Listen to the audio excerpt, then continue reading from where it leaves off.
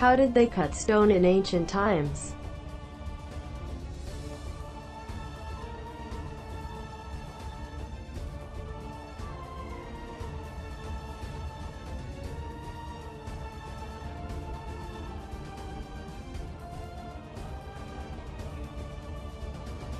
The Byzantine hydraulic stone-cutting machine of Ephesus, Turkey.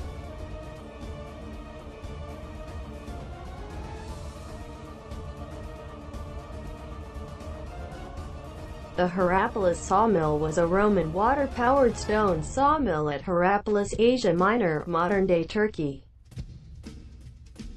Dating to the second half of the 3rd century AD, the sawmill is considered the earliest known machine to combine a crank with a connecting rod.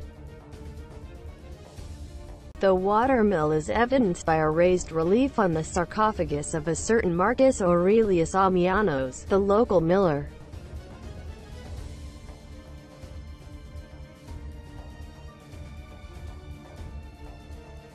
On the pediment, a water wheel fed by a mill race is shown powering via a gear train. 2 frame saws cutting rectangular blocks by the way of connecting rods and, through mechanical necessity, cranks. The accompanying inscription is in Greek and attributes the mechanism to Ammianos' skills with wheels. Scheme of the water-driven Roman sawmill, depicted on the sarcophagus of Marcus Aurelius Ammianos on the North Necropolis. The 3rd century mill is the earliest known machine to incorporate a crank and connecting rod mechanism.